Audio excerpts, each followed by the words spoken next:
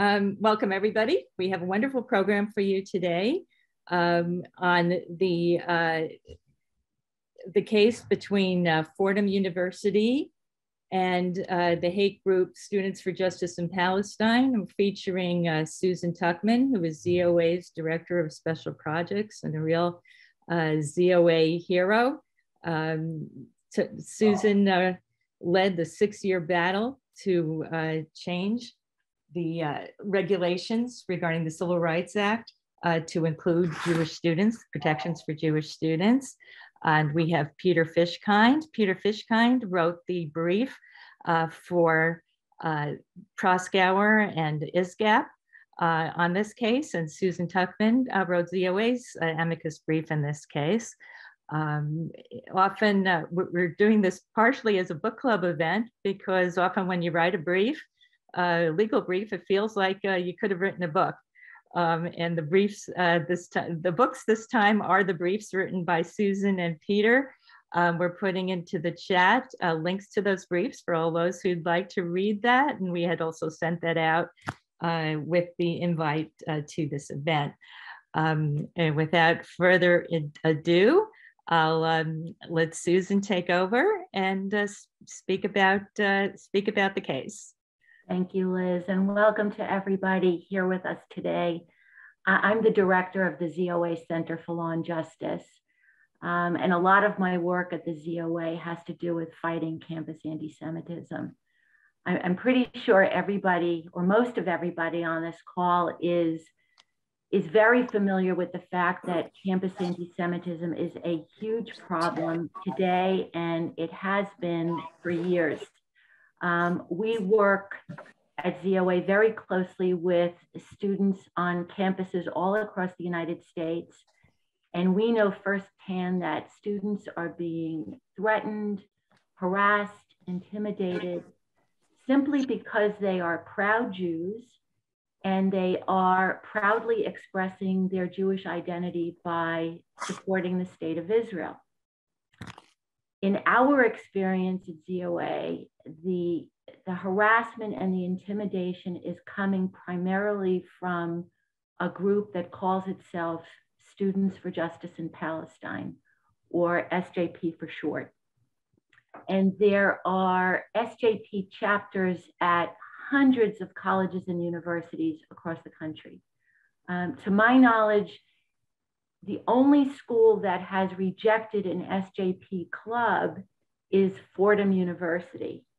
And that decision by Fordham led to a lawsuit, which is what we're going to be discussing today. I'm going to give you the basics of the suit. The suit came about after a small group of students at Fordham University, this was back in 2015, applied to establish an official SJP club at Fordham's Lincoln Center campus. And this group of students followed the protocol. They submitted a constitution, they submitted documentation, all of the paperwork that was required to submit in support of their application. They met with the Fordham student government representatives. They met with various Fordham University administrators. They answered questions. They provided supplementary information. All of this was done consistent with Fordham policies. The applicants for this student club made it clear that they were going to affiliate their Fordham club with the National Students for Justice in Palestine organization. And they also made it clear that they were going to use the SJP name. These students made it clear in the application process that they were going to affiliate with National SJP. They were asked and answered that they were going to keep the Students for Justice in Palestine name for their club. So they went through this process. The Duke student government approved SJP as a club, but the ultimate say was with the Dean of Students. The university's policies were clear that the Dean of Students had the right to veto any student club. Well, the Dean of Students did his homework in this case. He really did. He reviewed the application materials. He spoke with students, he spoke with staff, he spoke with faculty, and he did a very detailed assessment of how SJP was operating on other campuses. And after he did this extensive review, the Dean of Students concluded that an SJP club would be, in his view, based on his review, based on his analysis, it was going to be polarizing on the Fordham campus. And he said that an SJP club would be contrary to the mission of the university to encourage open debate and mutual understanding. So he rejected the SJP club. The student applicants responded to this decision by filing a lawsuit in New York State Supreme Court. This was back in 2017. And in essence, their legal claim was that Fordham University's decision to deny official recognition to an SJP club was arbitrary, it was capricious, and it was inconsistent with the university's policies. And the applicants asked the court to annul the decision of the university and to compel the university to recognize SJP as an official club. Fordham University responded in the lawsuit by moving to dismiss the case and submitted evidence that showed that the decision to reject an SJP club was it was a rational decision, it was a reasonable decision, and it was based purely and consistently on university policies. The policies were followed. The judge in the case sided with the SJP applicants and ordered Fordham University to recognize SJP as an official student club. Fordham responded by filing an appeal with the appellate division. And it was at that point that ZOA and other groups, including the group that Peter's going to speak about later, all of us filed what are called amicus briefs with the appellate division. And for those of you who are unfamiliar, an amicus it's a friend to the court. An amicus is not actually a party to the case, but we have an interest in the case. We care about how the case is going to be decided. And in our amicus briefs, we provide the court with our insights and our information that bear on the issues that the court is going to be deciding. So we filed a brief, Peter's organization filed a brief, and many other groups did, some in favor of SJP and some in favor of Fordham. Our brief supported Fordham's decision. Our goal in our brief was to show that Fordham's decision was not only rational, it was the right decision. It was a decision that would protect the safety and well-being of students on the campus. And what we did was, and I encourage you to read our brief if you haven't already, we provided example after example of situations where this group, SJP, not only threatened and harassed and intimidated Jewish and pro-Israel students, the group shut down and disrupted Jewish and pro-Israel events and speakers, intimidated students, and engaged in activity that not only legitimized violence against Jews, but celebrated violence against Jews. And if you're familiar with ZOA's work, many of the examples that we talk about in the brief are examples that we know about firsthand because we worked with the students in those situations. Many of you may know that we have a long history of fighting anti-Semitism at the University of California at Irvine. Our work there with students goes back to 2004. And in our brief, we talk about some of the many, many problems that Jewish students have faced at UC Irvine at the hands of SJP. And I'll just give you one example, which we talk about in the brief. There was an event that was sponsored at UC Irvine where they were going to screen a documentary that talked about the lives of soldiers in the Israel Defense Forces. And everyone was allowed to come to this event. And SJP certainly could have come to the event to raise issues, ask tough questions, disagree with whatever was being presented in the documentary. But instead, SJP really did what I think was terrorize the individuals who had the right to attend this screening. SJP members were screaming outside the room, banging on the doors, blocking exits so that terrified students couldn't even escape to safety. And Jewish students there actually feared for their lives based on what SJP members were doing. Many of you will be familiar with the work that ZOA has done at the City University of New York. We talk about many of the situations that we dealt with there, trying to help Jewish students who are being threatened and harassed at some of the CUNY schools. And I'll give you one of the many examples that we talk about in our brief. A few years ago, there was a rally that students organized to protest rising tuition, which is a very, very legitimate concern. SJP turned this rally into a frightening attack on Jews. We worked with Jewish students who attended this rally, and SJP members and SJP allies were at this rally screaming things like, "Death to Jews, Jews out of CUNY." And we know firsthand from the students who work with us that they were actually physically afraid for their physical safety. Now, if you talk to members of SJP, they will tell you, oh, we're not against Jews. We reject anti-Semitism. We distinguish between anti-Semitism and anti-Zionism. But if you look at the way that SJP acts on campus after campus, and we show this in our brief, SJP goes after Jews, period, on issues that have nothing to do with Israel, that have nothing to do with securing justice for the Palestinian Arab people. And I'll give you just a couple of examples that we talk about in our brief.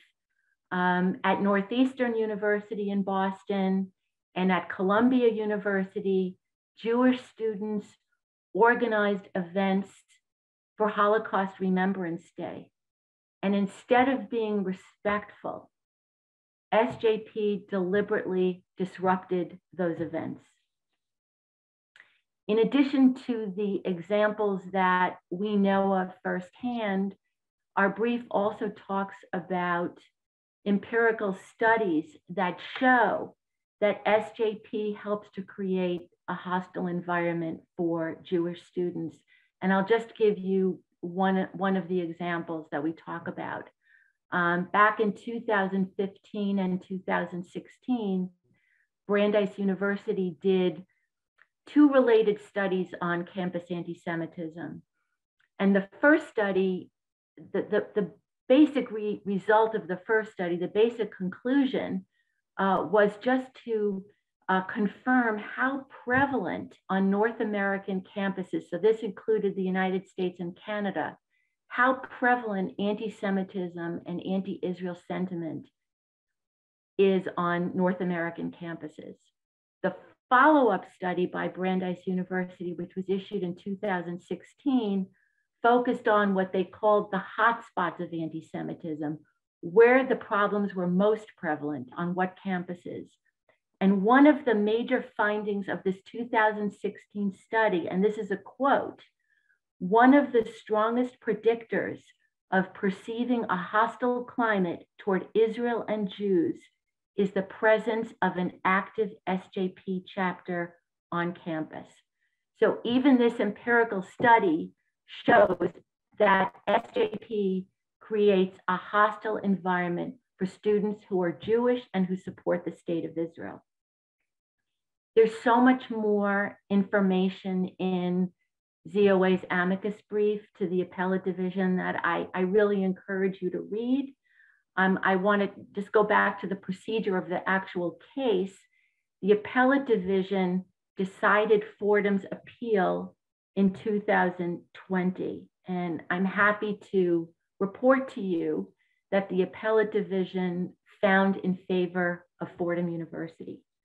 The court concluded that the decision by the university to reject an SJP club was a rational decision, a reasonable decision, and was an exercise of Fordham's honest discretion. The SJP applicants in the case who lost this appeal did not have an automatic right to appeal the appellate division's decision. They had to get permission to appeal to the highest court in New York. They did request permission. Their request was denied. And so as it stands to this day, Fordham's decision to reject a club, that's the decision. And there is no SJP at Fordham. In my view, it's the right decision. In my view, Fordham prioritized the safety and well-being of the campus community instead of allowing an anti-Semitic hate group like SJP to poison the environment and make it a toxic and potentially even dangerous environment.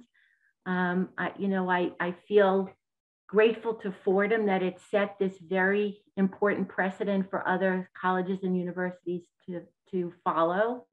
And I really feel proud that ZOA was able to play a role in this legal case.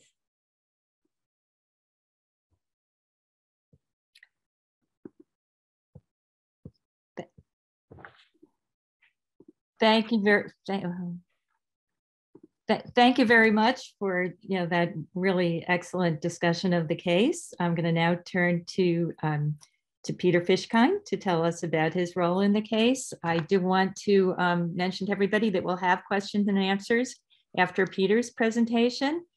So if you'd like to ask a question afterwards, please either raise your hand, or if you'd like to ask your question live, or put your question in the chat for me to read.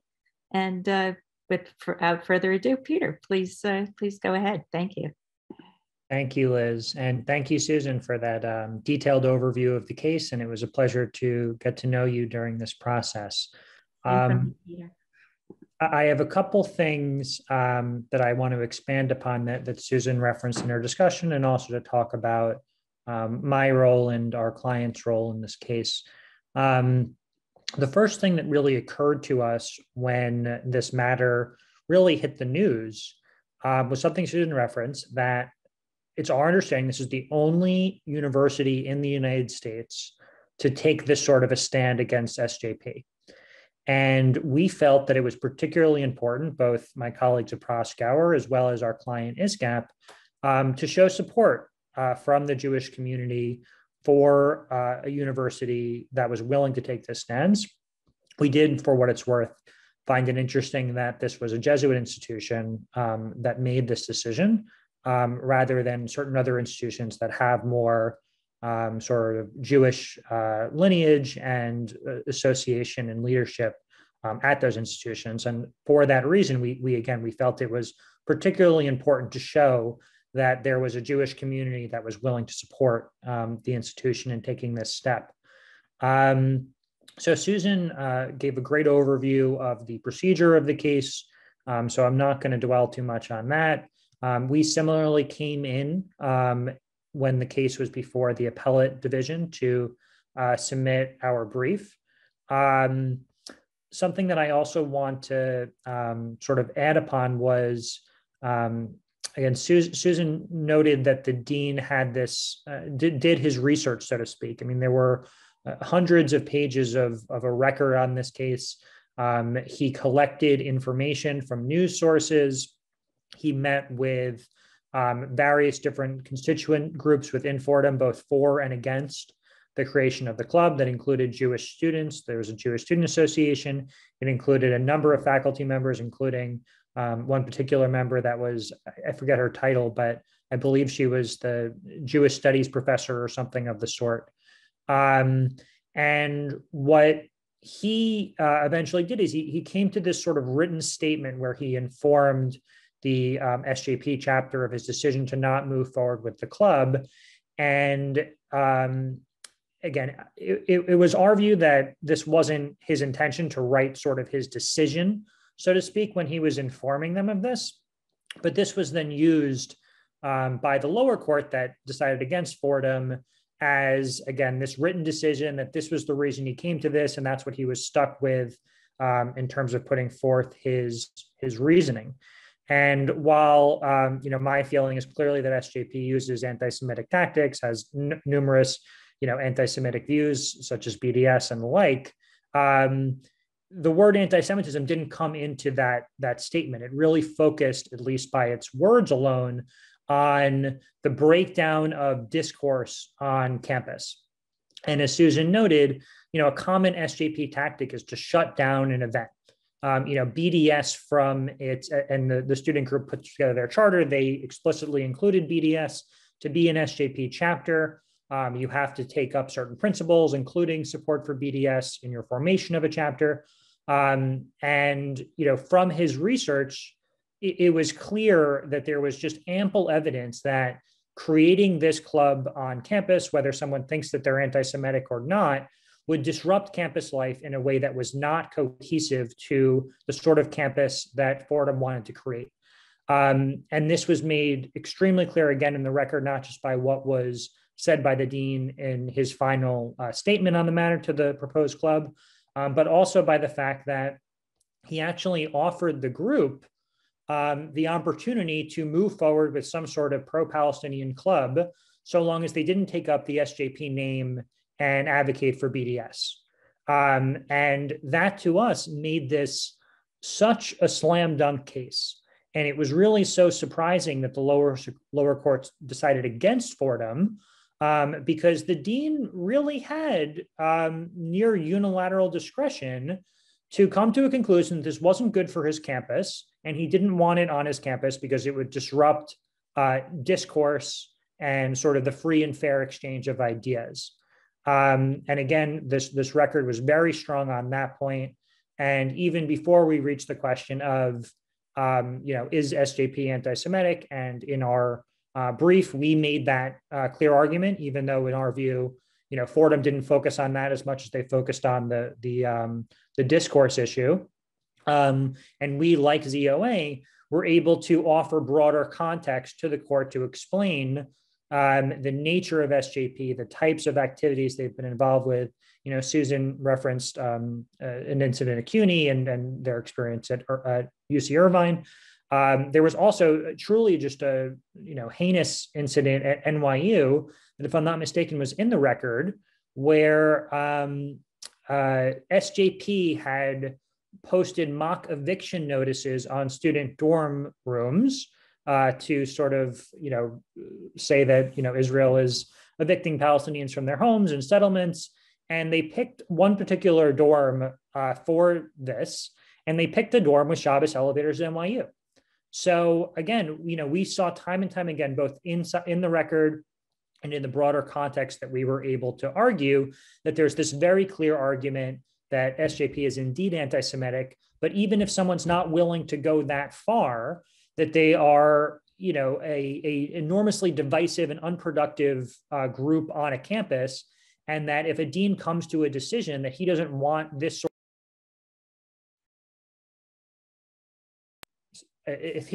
sort of activity coming up on campus, that he is, well in his right to do so. And for the lower court to have found that this was arbitrary, capricious, just simply didn't pass muster for us. And again, seeing sort of the unique nature of this case, we wanted to take a stand in support of Fordham. And we were, very pleased to have ZOA write a brief. Stand With Us also wrote a brief, and there were a couple other organizations in support that came out here. And, I think campus organizing is now in a weird place. I don't even know what's happening at other campuses with formation of clubs, to the extent that they're not, gathering in full force. But it will be interesting going forward to see whether, other deans try to make this kind of decision. I just don't know that we've gotten to see whether, this case has those kinds of legs quite yet, because I would just gather to imagine that typical campus organizing isn't happening in the same way. But again, this was really a pleasure for me to work on, for my colleagues at Proskauer and for ISGAP to be supportive of. So with that, I'm happy to turn it over to the audience for questions for myself or for Susan. Thank you very much, Peter, for that excellent presentation. We're going to turn it over to questions and answers. Again, if you're interested in asking a question, please raise your hand or put your question in the chat, and I can read it from the chat. I do want to read to everybody, by the way, the appellate division's statement deciding in favor of Fordham, the conclusion, which I also posted in the chat, which is that respondents, that's Fordham's conclusion, that the proposed club, which would have been affiliated with the national organization, reported, wait, hold on one second. I'm trying to, so it's like, okay. So responded, Fordham's conclusion that the proposed club, which would have been affiliated with a national organization reported to have engaged in disruptive and coercive actions on other campuses, would work against, rather than enhance, respondents' commitment to open dialogue and mutual learning and understanding, was not without a sound basis in reason, and was taken without regard to the facts. So it's very interesting that the appellate court really took notice of the coercive actions which of course were pointed out in the amicus briefs as well as by Fordham, the coercive actions of SJP. And that was an important part of the decision. Okay, so let me turn to questions. I see Eric Selkov has his hand up. Please unmute yourself, Eric. Yeah, hi, can you hear me? Yes. Yeah, I also put my question in the chat, but that's fine. I think it's good to, I'm talking about future events, not events, but activities that you can do. And so the first part was, do you have any thought that this can be repeated on other campuses? And are you working with any other campuses now? And then the second question had to do with using against our groups. As you probably know, students supporting Israel, SSI, was not allowed on Duke's campus. And I'm wondering, even though I don't see any analogy, they're not a hateful group, they're just supporting Israel, can this decision be used against our group, SSI, in other campuses? Is that a fear you have? So if you could talk a little about, the future of this case affecting future activities on other campuses. Can you help it? Yeah, with that question. Okay, so either Peter or Susan, or both, feel free to take the question. Yeah, sure. Want to start? Yeah, I'll be happy to respond. So on the question of, can this be replicated productively for our, supportive schools? I think the answer is clearly yes. You need an administrator like Dean Eldridge, who is the dean at Fordham, to take the stand first. I think that it's likely that this has been a bit short-circuited again by COVID, just because I don't think that student clubs are meeting in the same way that they were in the past. And therefore, the notion that you're going to get a particularly disruptive club, unless someone's going to, join a Zoom, unproductively, isn't happening as much. So, hopefully COVID will pass and groups will, go back to normal, and then we'll really see the legs of this. If I'm not mistaken, the appellate division case came out, well into 2020. So we were already in the pandemic, and we haven't seen, again, the opportunity to sort of resume normal life, especially on campuses that for the most part have been very restrictive of gatherings. To the question of whether this can be used against us, I think the answer there is clearly yes, especially in terms of, votes in student government and things like that. I don't think the attention to detail, whether it's good faith or just ignorance, is going to go into the distinctions between a group like SSI and a group like SJP. I think that a lot of, a student senator or something like that, they're going to see, so, they're banning the pro-Palestinian groups, and we're in favor of the Palestinians, so let's ban the pro-Israel groups. I think that our goal in these cases should be to make the argument, especially to the administrators at the school, because it's just very difficult to fight battles in student senates all over, to say, the clear distinction here is the types of things, number one, that SJP is advocating for, and make that case in a strong way.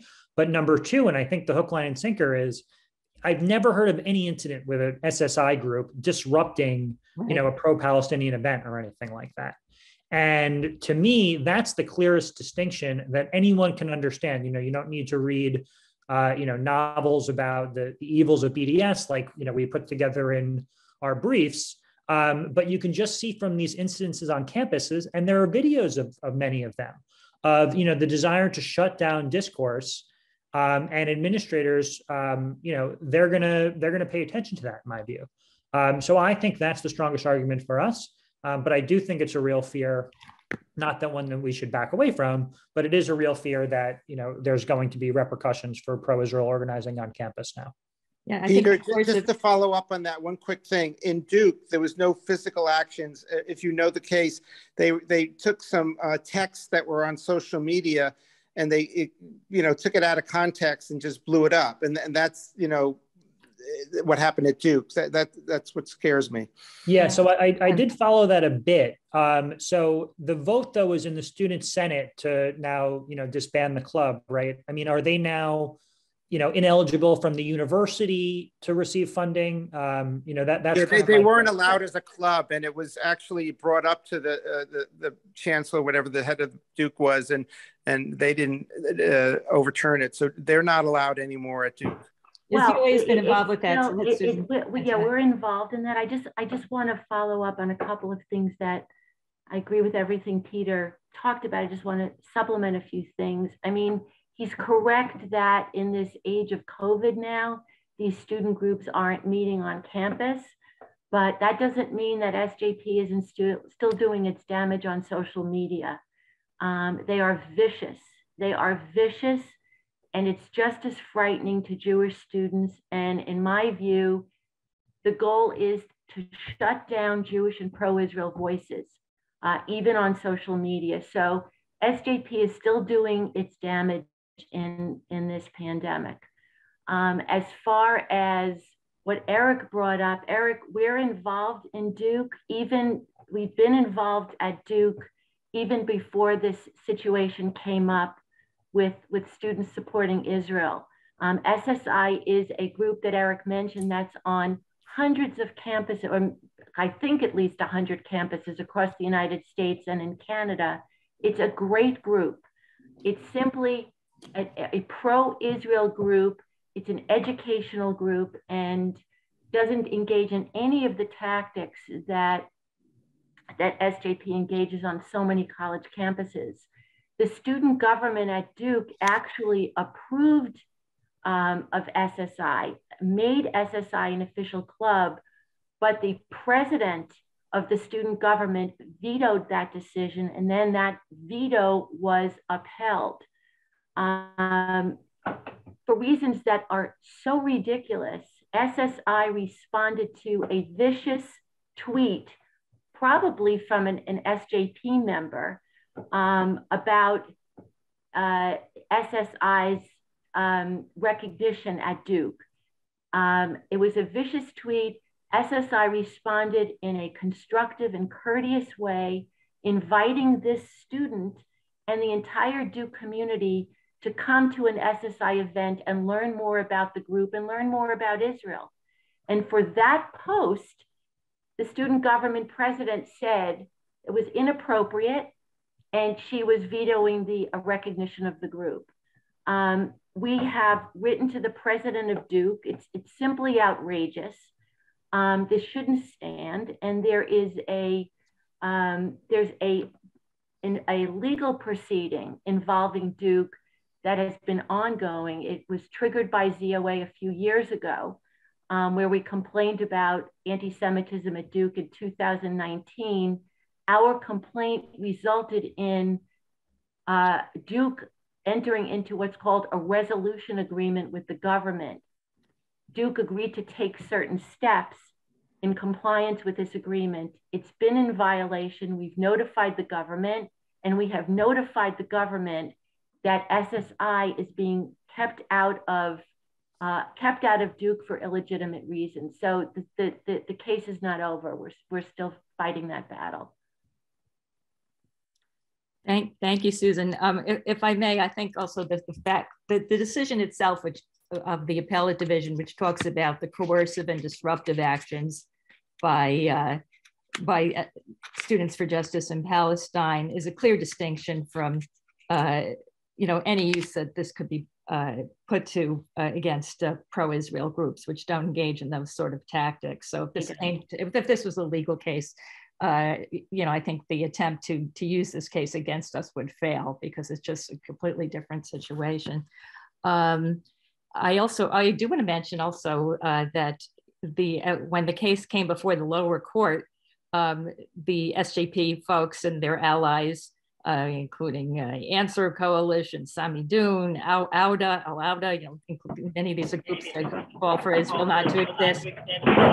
We're all outside and inside the courtroom with signs protesting. They had the fists raised. They were trying to intimidate the court.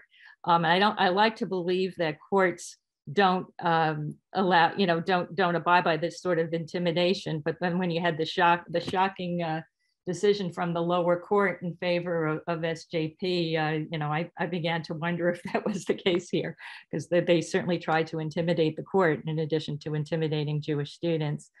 Okay, let's see, who else is, Joseph Flashner, I think you had your hand up. Would you like to ask a question, Joseph? Yes. Hi. So the question now I have is, each borough in New York City has a different district attorney. So the CUNY system, which is, in all 5 boroughs, including Manhattan, you now have a Manhattan TA, and you must have heard this on the news yesterday, who's going to do all sorts of things when it comes to bail reform and letting people out. So let's say you have a CUNY event in Manhattan, and SJP, commits some physical acts of violence and hurts students. I mean, are we to assume that this district attorney is just going to let these people go? I mean, how would you approach this? Well, if an SJP member committed a criminal offense, my assumption is that the university would report it to law enforcement, and law enforcement would prosecute. I mean, that happened out in California. Students it wasn't called SJP at the time. It was another anti-Israel group. It was the forerunner to SJP. And they were criminally prosecuted by the district attorney in California for disrupting events at UC Irvine. So my assumption is that the same steps would and should be taken if there was a criminal offense that occurred at any of the CUNY schools. Okay, but excuse me. I think we want to try to get to as many people as possible. Right. So we're not doing follow-ups. I'm sorry. Ken Abramowitz, could you unmute yourself and ask your question? Yes, I just wanted to add a further point, which is that SJP is funded by the Muslim Brotherhood. The Muslim Brotherhood's a criminal and terror organization and is illegal in Egypt, Saudi Arabia, and the Emirates. So you might, even though it's not illegal here, because the Christian countries don't know what they're doing, but the Muslim countries have declared, many of the Muslim countries have declared them illegal. So you might want to add that their founding father, so to speak, is a professional terror organization that's illegal in Egypt, Saudi Arabia, and the Emirates. Just an extra arrow in the quiver, so to speak. There's a great report, Ken, you're probably familiar with it. I think it's from 2017, and it was put together by the Jerusalem Center for Public Affairs. And I think it's called SJP Unmasked. And they talk about, if I'm remembering correctly, they said that SJP gets a lot of funding from American Muslims for Palestine, and that the leaders of that group, this report shows, have connections to terrorist groups like Hamas. And that report is available online. I think it's called SJP Unmasked. Sure. But I'm just saying, in your arguments, whether it's to a court or to a school, you should include that. It's a good point. It's a very good point. Thank you. Thanks so much, Ken. Greta Rafsky, please unmute yourself and ask your question. Thanks, Liz. Susan, my question is for you. I'm curious if any other schools, whether they be Jewish departments, academic departments, or deans of students or presidents, do they seek your counsel? Are they aware of your office and what you do, even if they're not going to pursue legal matters? Do they ever ask you what their options are in order to protect the students on their campuses from these harassments and potentially violent situations? Greta, that's such an easy question for me to answer because the answer is no. That's what I was afraid of. The only time that I wouldn't even say that our advice was solicited, but we raised questions about what was happening at the Middle East Studies Center at Penn.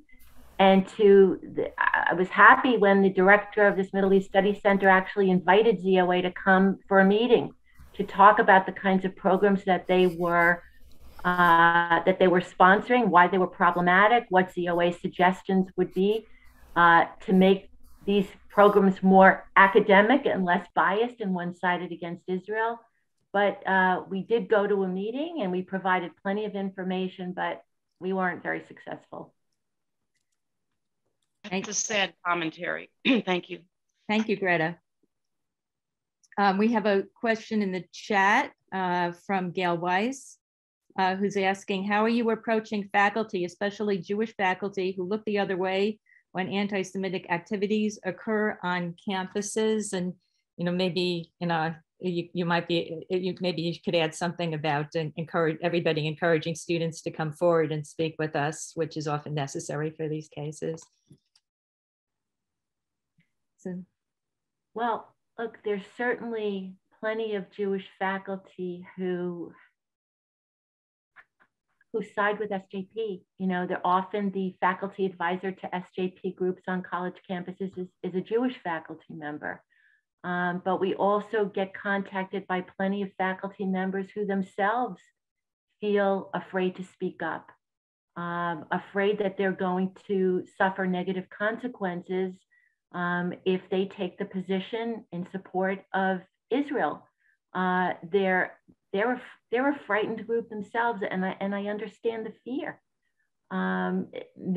We worked with a professor who suffered her own form of harassment and intimidation. We've tried to help professors who've encountered those problems too. So it's really a problem.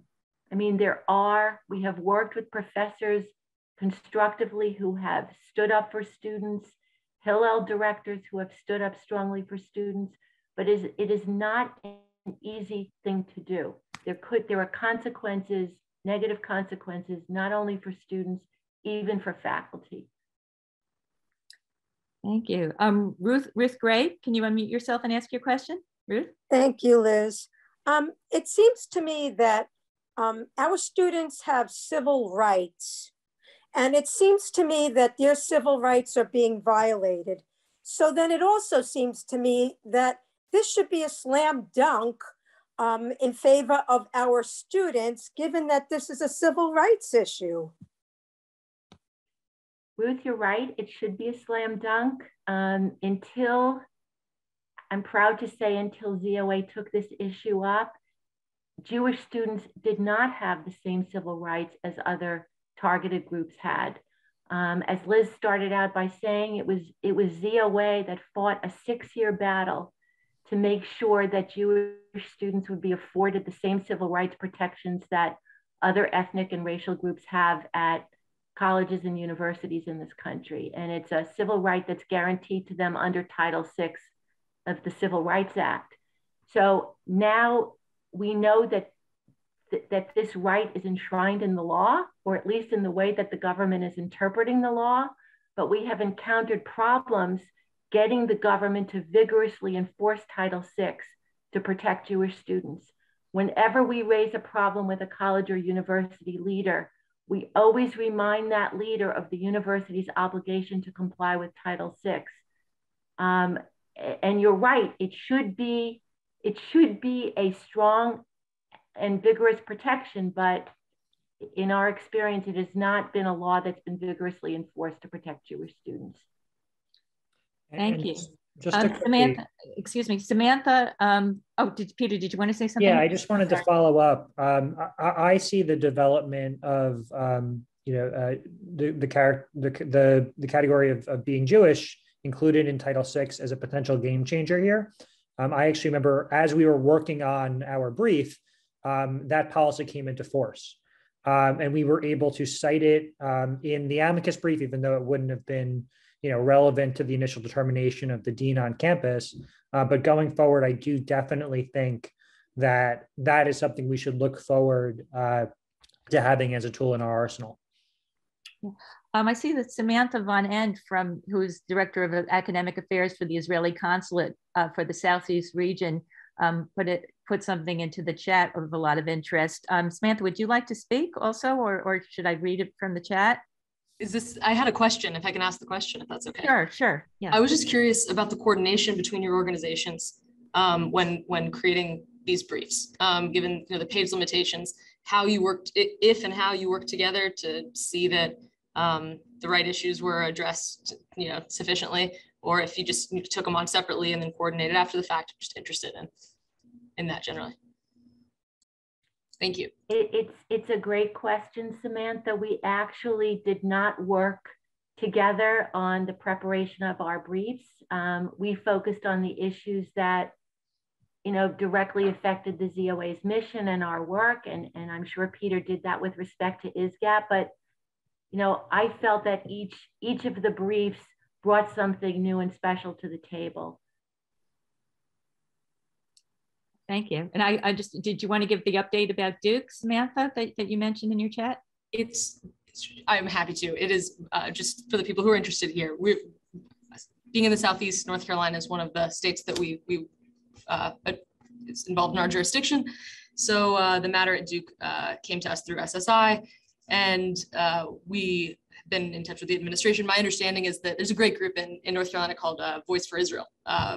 Number of faculty members involved in that. And essentially they've relayed to us that the administration is conducting its own investigation into the student government president, how the decision was made, the procedures of it. And they claim that the student government has sort of broad discretion in this area. They're not aware if they're going to be able to reverse this decision, but regardless, they've promised to this group the same resources that other student groups receive. So I imagine ZOA working with Duke knows more about this. I was just responding in the moment. Just to follow up on what you said, Samantha, it's, the university does clearly under its own rules have the overall authority over the student government as well. I mean, to me, that's an excuse. And the university has offered SSI this sort of separate but equal status. No, you won't be an official student group, but we'll help you out anyway. No, that's unacceptable. SSI deserves to be an officially recognized student group at Duke. And we're hoping to make that happen.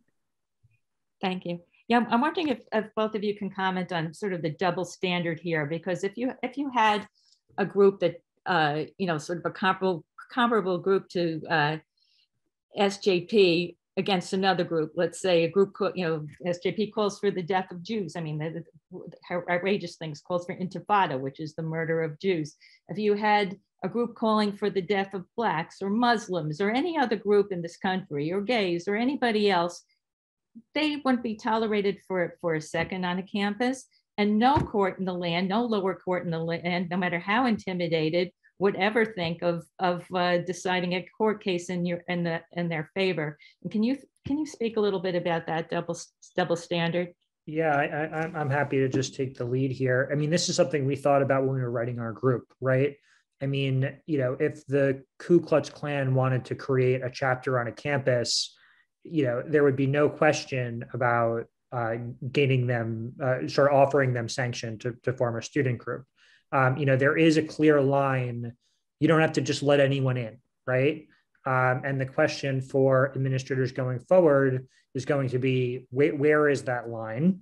And so long as we can make the clear argument, number one, and even if we don't win on number one, that SJP is indeed an anti-Semitic group. But even, again, if we don't win on that, I think we still have a very clear winner of this group is going to disrupt your campus and you don't want them here, so long as they continue to adhere to the SJP principles, which mandate that they adhere to BDS, which says, not just that you don't want Israel to exist, but that you don't want, Israelis to have voices and places on campus. I mean, it's an actively sort of othering ideology. And, I think that we are able to make that distinction that, not everyone deserves to have a student group, and SJP is clearly running afoul of the sort of commandments that one should abide by to participate in that sort of capacity. The problems that could have occurred at Fordham, thankfully, will likely not occur because there isn't an SJP club at Fordham, but we see this double standard when it comes to SJP on so many other campuses. When we complain about the kinds of things that SJP does and says that directly threaten and intimidate Jewish students, we often get the response from college administrators, gee, we don't like it either. Oh, it's awful. But you know what? Freedom of speech, First Amendment, there's nothing we can do. And we come right back at them with several examples of where university administrators have responded forcefully and strongly and punished people who perpetrate hatred against other targeted groups. So why are you not taking the same strong and forceful position when Jews are the targets? And there is a clear double standard on college campuses, and we see it all the time. I guess I'll go on to another one that I wanted to ask you, which is if you could comment about the attorneys who represent SJP. And in this case, and in many others, namely Palestine Legal and the so-called Center for Constitutional Rights, which is another group that represents anti-Israel causes. Excuse me. I've actually looked into the funding of these groups on several occasions, and they're funded by Soros and Tide Center. But if you could speak about the issues that you have with these legal lawfare groups. I don't know about you, Peter. I don't know any of the attorneys personally, but I do know that whenever we are fighting a battle to protect Jewish and pro-Israel students on a college campus, I know that the groups that are going to be speaking up for SJP are Palestine Legal, Center for Constitutional Rights. It's the same groups over and over again who stand up for SJP. And they're always there. They're the ones who are always on the other side of the table with us. Yeah, I don't have a ton to add other than to say, they clearly do receive sufficient funding to do a lot. And two, they shouldn't be taken lightly because they're good lawyers. I mean, they wrote a good brief. They were organized on this case. They won at the lower level. And it just goes to say, we need organizations on our side that are going to invest in this space with both, finances for organizations that are there, and then people taking on pro bono representations. For example, my firm did this pro bono for ISGAP. I'm not sure if ZOA has the same thing, but I know other organizations will sort of create a pro bono network of attorneys that are willing to devote some of their time to support legal efforts of this sort. So it just goes to say that, our side needs to be ready because, the other side shouldn't be taken lightly. I agree with you, Peter. I think that they did some very good lawyering. Their papers are very compelling. And I just want to add to what Peter said, in addition to, being strong advocates, I encourage all of you who have children or grandchildren on college campuses to please come forward and let us know if there's a problem on a particular campus. We're pretty good at monitoring what's going on, but I can't tell you how frequently we get involved in a situation because somebody has contacted us, whether it's a faculty member, student, a family member, and we can't do anything about the problem if we don't know about it. So please don't hesitate to reach out to us. We welcome that. And ZOA Center for Law and Justice, which Susan Tuchman is the director of, is our legal center for cabanning these groups, for cabanning SJP's attorneys, and we hope to expand that with your help. Let's see. Michael Goodman, can you ask a question, please? Unmute yourself. Yes, thank you. I had two brief questions. First of all, is CAIR, the CAIR, are they involved in this litigation also? And then my second point, with regard to student government organizations, most college administrations just tend to leave them alone. And I think part of that reason is because essentially they're little more than a bunch of squabbling, immature children playing petty politics. So I think that's one reason why there's so little attention paid to the student government groups. So just be interested in your thoughts on either of those topics. Thanks. Peter, I don't know if CAIR submitted any sort of amicus brief. I don't recall. Do you? I don't believe they did. I don't recall. I don't remember seeing it. Yeah, I don't either. Michael, it's true that college administrators want to stay out of the student government stuff. But in my view, college leaders they're leaders, they're educators, they're role models. And if student government members are doing the wrong thing, then it's up to college leaders to guide them into the right direction. So I think when the situation warrants it, they have to step up to the plate. Okay, and then I'll ask one more question from the chat, and then give everybody a chance to summarize. And I'll. Can I ask my question? Announcements. Who's that? This is Ted Harrison. Ted. Yeah, we called on you before. Okay, so we'll have two more. Your question and one from the chat. Go ahead. Yeah, I'm finding my unmute. I remember a few years ago, I'm in the Philadelphia area, how there was a disruption of a program at Temple, and over the years I hear of other disruptions from these anti-Zionists of Jewish these Israeli programs. My question is, as an individual, they're obviously what I consider breaking the law by disrupting them. Do we put ourselves in harm's way from a legal point of view if we stand up to people like that? I'm not talking about the physical, but to speak up upon that. And in the same vein, for these students and teachers who are afraid of repercussions, there might be people like I myself who want to show up at local meetings in support of these students, as I do not fear any repercussions, and as well as the fact that I am, I guess, knowledgeable of the history of what's going on. So it's basically a two-part question about, legally, do we get ourselves in trouble, and if we try and help our meeting continue, and is there a way of letting people know there may be outsiders who we can come and help assist them? So that's my questions. Look, it depends on what you mean by helping to counter protest. I mean, you're certainly entitled to protest. That's your legal right. So I think it depends on the situation. But you certainly, if there is an anti-Israel protest, you are allowed to be there, and you are allowed to protest in support of Israel. That is your legal right.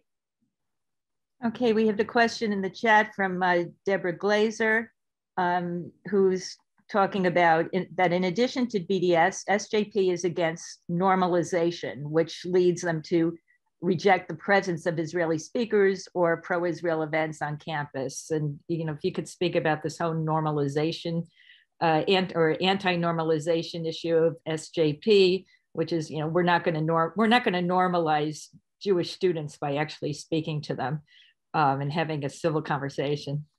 It is the most bullying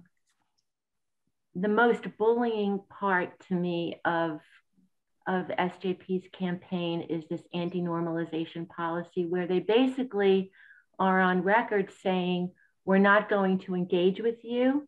We will actively alienate you. We're going to marginalize you and ostracize you. And this anti-normalization policy was most glaring to me recently in the past few years at NYU, where SJP galvanized 50 other student groups to agree to a boycott campaign, not only against Israeli academics, Israeli products being sold at NYU, boycott organizations like ADL and ZOA, we were specifically named, but they also got 50 student groups to boycott the pro-Israel student club at NYU.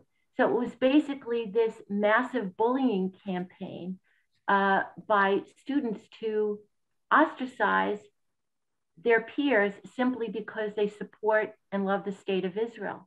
So what choice do these students have? Do they continue to voice their support for Israel and then lose their connections to their peers? It's a deliberate bullying campaign to silence Jewish students. And it puts Jewish students in such a painful and, in my view, such an untenable position. Yeah, I just wanted to say this is an excellent question, and was key to our strategy in putting together our brief, and should be key to any administrators thinking about considering rejecting an SJP club from forming, because again, this is what's different here. This is not an attempt to engage in pro-Palestinian and pro-Israel dialogue. It's an attempt to shut down anyone associated with an alternative point of view. And so long as administrators want campuses to be open and centers of discourse, they have to think long and hard about whether they want to invite that kind of behavior on campus. And thank you for that. Thank you for that excellent response. I noticed that there's, I know sort of one more, but there's a question from Israel Cohen, and I wanted to mention, to call on him to or read that to you, because he's going to be our featured speaker in 2 weeks in a book club program that we will be having, or no, 3 weeks, I'm sorry, on January 26th, about his father's book, Homeland, From Clandestine Immigration to Israeli Independence by Mordecai HaKohen. I've just put the link for people to register, if you'd like to register for that program on January 26th. Yisrael, did you want to ask your question? Much better. First of all, thank you, Susan, and also Peter, thank you for championing us. And my main concern is, why is it, or how is it, that we can more effectively reach out to other administrators in schools to sort of encourage them to have the, to understand the importance of not allowing this SJP approach to be mainstreamed on campuses. So if there's some kinds of conferences that we can reach out to them on what amounts to neutral ground and educate them there. Is there some way of doing some proactive advocacy, or setting up, some more proactive campaigns on campuses by students to really expose the kind of underhanded anarchy that they're being subjected to? There are some of those efforts ongoing already, Israel. There's a group called, the abbreviation is AEN. I think it's the Academic Educational Network, but they do, I think, educational programming for faculty, maybe administrators too, educating them about anti-Semitism, about anti-Zionism. You know, we have done at ZOA some of our own outreach. It's not quite the way that you're talking about it, but we have sent letters to hundreds of college leaders across the country, at least twice, to educate them about the problems that Jewish students are facing and to recommend reasonable and very doable steps that they can take. And importantly, the letters are not just coming from ZOA. We have gotten other groups to co-sign ZOA's letters. These are groups that cross the religious and the political spectrums, but we're all united on this issue to make sure that Jewish students feel safe and welcome. So it's one way of alerting university leaders to the kinds of problems that members of their community are facing, and ways in which they can address these problems coming from people who work in the field. Thank you so much. Thank you, Yisrael. Thank you, Susan. Susan and Peter, are you okay with one more question? I see that Samuel Baum has his hand up. Sure. Okay, Sam, you're on. Last question. I wonder if you can comment on the basic underlying issue that makes SJP so convincing and gives them so much power. And I'm wondering if that issue may be occupation.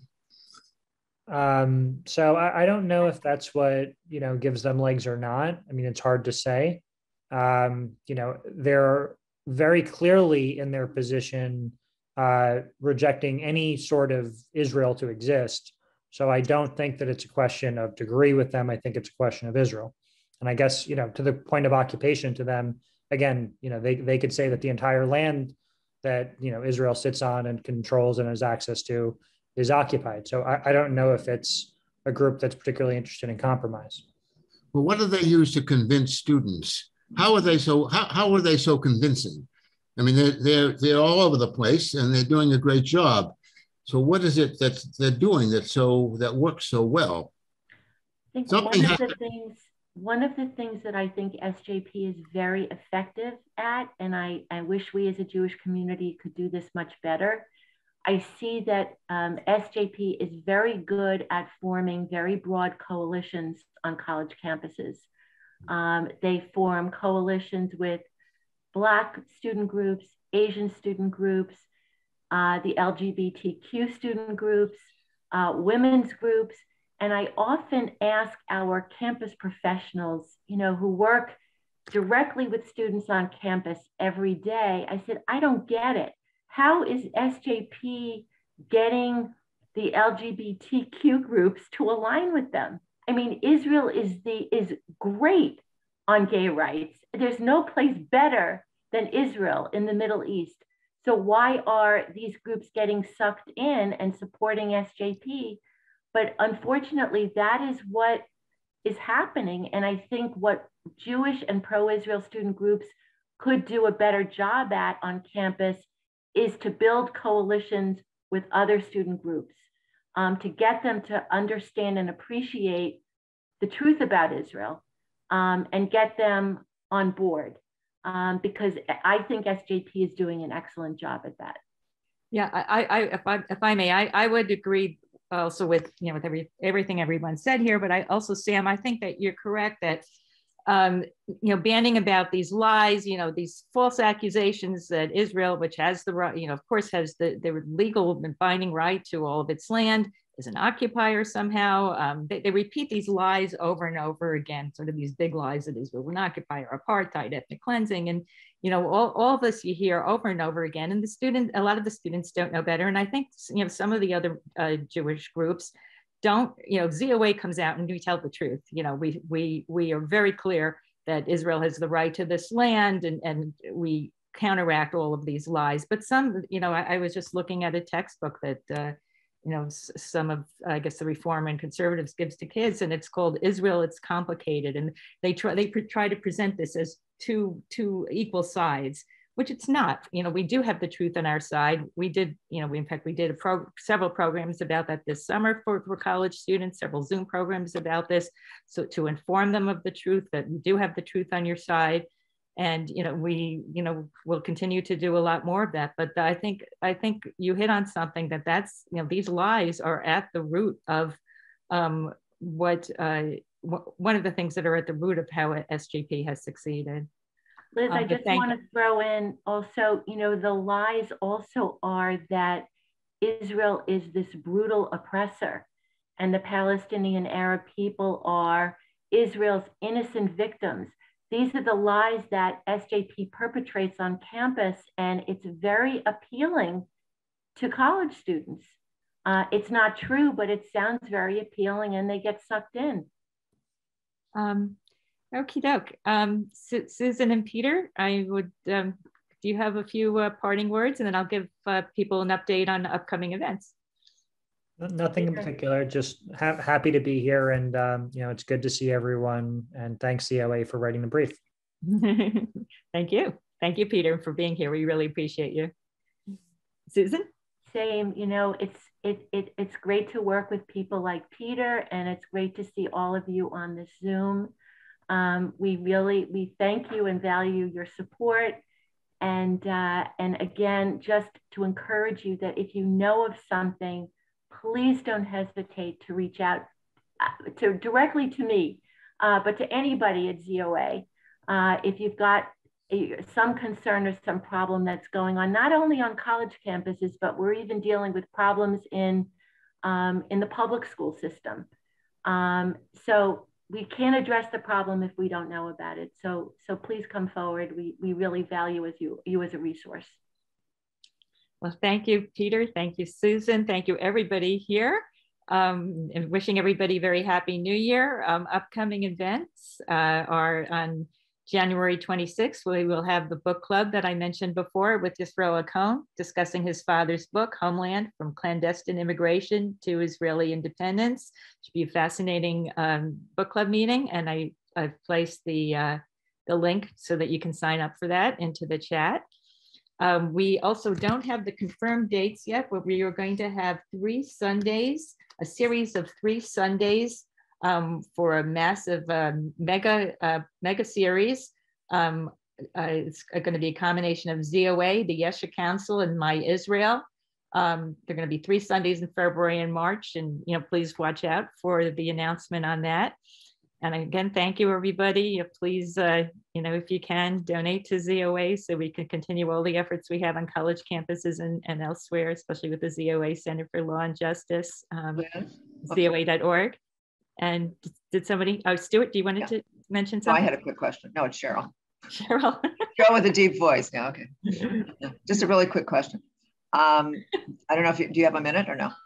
Because it relates to what we were talking about on campuses. Why is SJP so effective? I'm looking at a book. I don't know if you can see it. Hold it. I'll hold it up. This is a thing that says Zionism. So what is it? Okay, it's a little booklet that ZOA put together. I don't see much of it, but we were talking at the IAC conference. I was talking with Marlene, yes, who's on our campuses a fair amount. And one of the things she said is that, kids on campuses, sort of brief, they have the attention span is such that you might want a brief booklet with certain items on it. I'm wondering, do we have something, has ZOA ever put together something that's like myths versus facts about Israel? Yes, we have materials that we give out on campuses. They generally go like hotcakes, so maybe that's why you did. They were out of it. I guess they were out of it. They might have been out of it when you reached the IAC table at the IAC, but we have a lot of materials. So we do have something like that. They're online, Cheryl, and they're terrific. I use them myself. They're geared to students. They're easy to read. They're easy to follow. They're accurate, they're documented, they're terrific. If you just go to ZOA campus, you'll see all of that stuff there. Okay, and apropos of the LGBTQ issue, do they have myths and facts about Israel's that specific issue, since Israel is, not perceived perhaps, or people who are totally uneducated about it. Alan was just holding up. Alan, can you hold it up again? ZOA's The Myth of Occupation, which is one of the key myths. It's a booklet written specifically for college students, but adults love it too. Every time we put it out, it's like everybody's taking several copies. But it's I'm just thinking apropos of what you said about they're good at building coalitions, and it doesn't make any sense that they build coalitions with organizations that are not favorable to gay people, and Israel is. So maybe if we have a little booklet, if not specifically on that issue, that we make sure that issues about Israel's,